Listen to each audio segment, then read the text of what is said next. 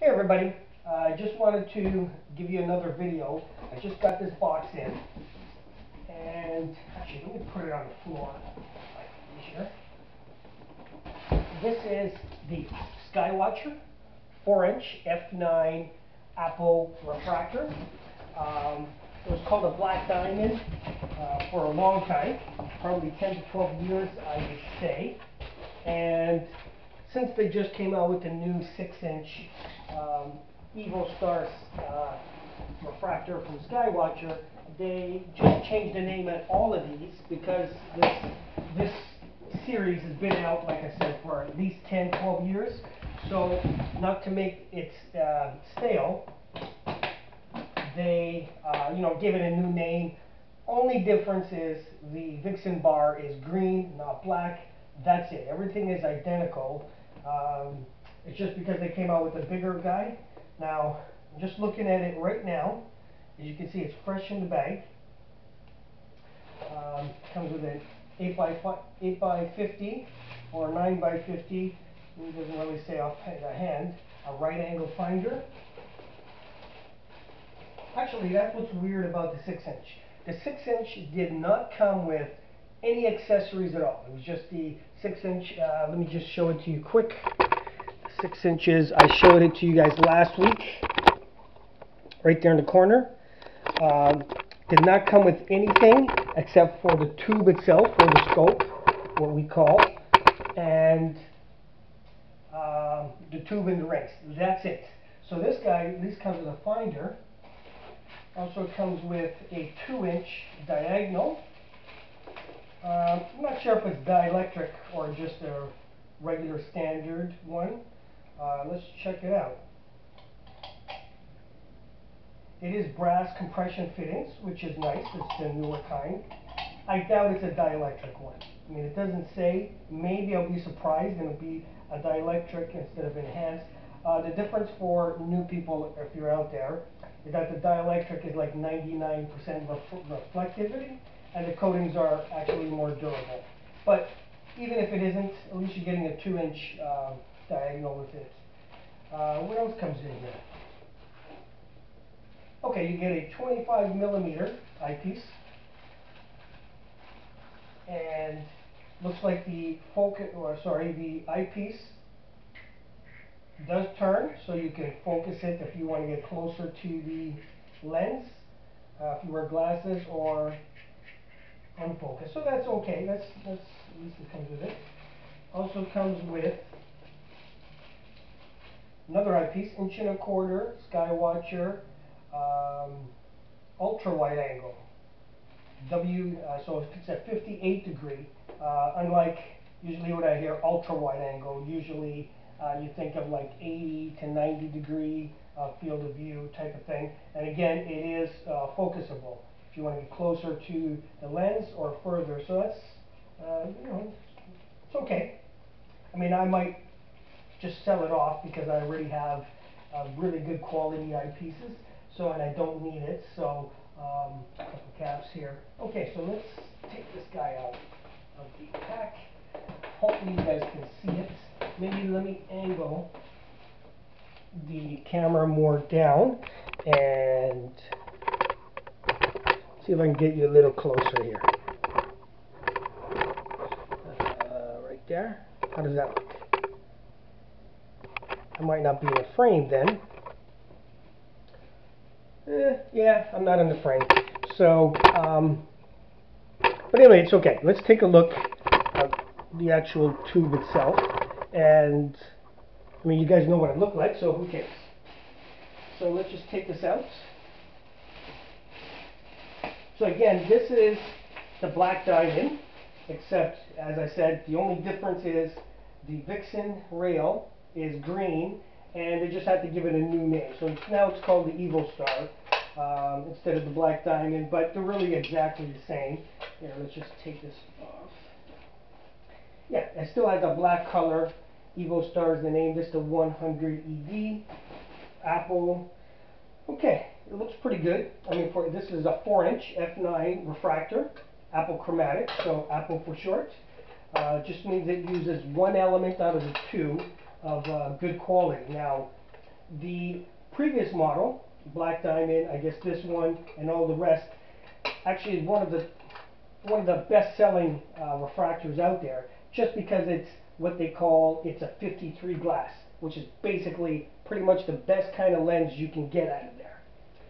Not sure if you can, because the dew cap does not come off, it does not slide like the black diamond, which is fine. Let's take a look at the coating. Nice deep green.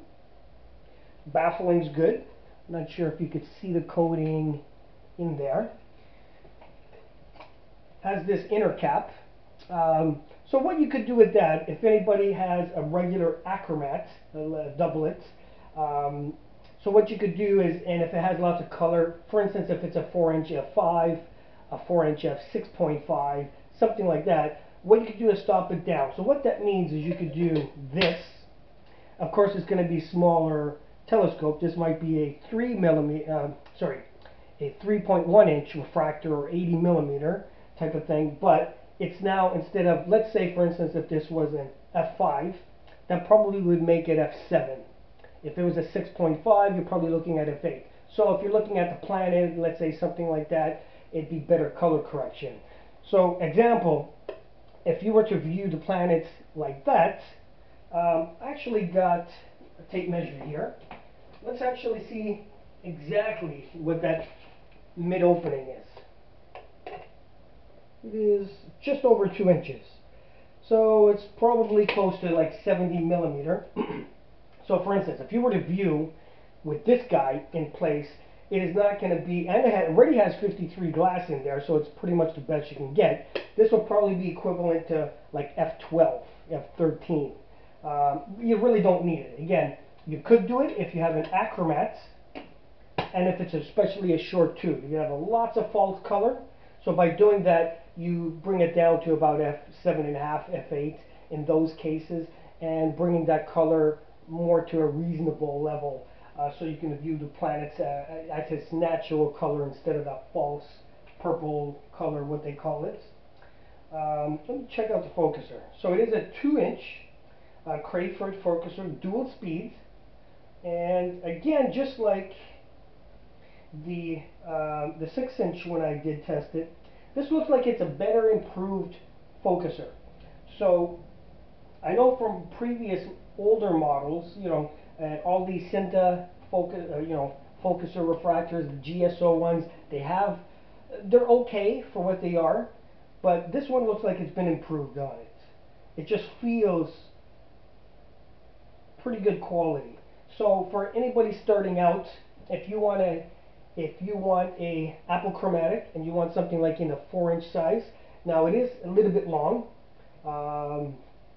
you know, and it doesn't have the retracting dew shield, but that's okay. For this size, this quality, this is probably one of the best out there you could probably get. Now this guy retails for about $1,250 Canadian before tax. It's about $1,400 with tax, so it's not cheap per se. Let me just put it back here. It's not cheap per se, but you know, for a 4-inch apochromatic, it's pretty good still. So I do have a graph here just to show you guys what I'm talking about. How good is this guy? So I'm not sure if you can see that. So this graph here, basically this bottom here, actually that's okay. So this is saying the 4-inch at f9 apochromatic and using 53 glass is actually rated at 98.1. So basically what you're getting, you can find this online. This is called an MTF selected refractors, and again, what I was showing you, can't really see it.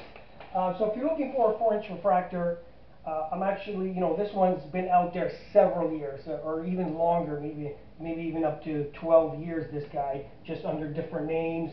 They redid the focuser and some other models. If you would like, I could actually do the history of the black diamond version and how it got to here, because I do have the gold version one, which is the one before the black diamond.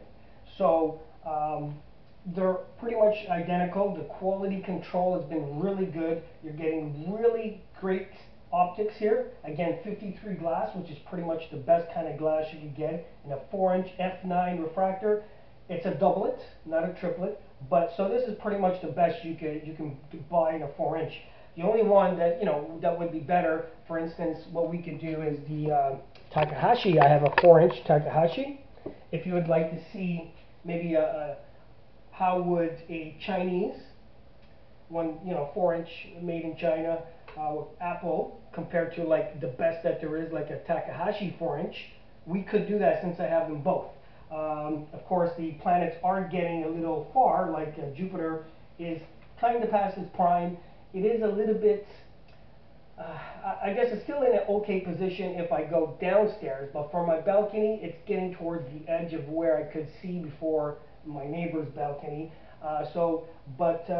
Comment below, subscribe please, and if you would like to see me do a rundown of both of those to see how good would this be, which again is rated at 98.1 against a Takahashi triplet is probably rated at like 98.9. So again, for most people, but then again, Takahashi 4-inch is probably worth like $4,000. Almost, it's so about 3.5 times more. It's a lot of money. However, for most people, you probably don't even need this guy. I would say if you're starting out in a hobby right now and you want something like a 4-inch refractor, Skywatcher makes a regular achromat, a 4-inch f9 or f10, which is probably great for people just starting off. You're getting a decent glass, as minimal color on it. And that's false color for the people that don't know.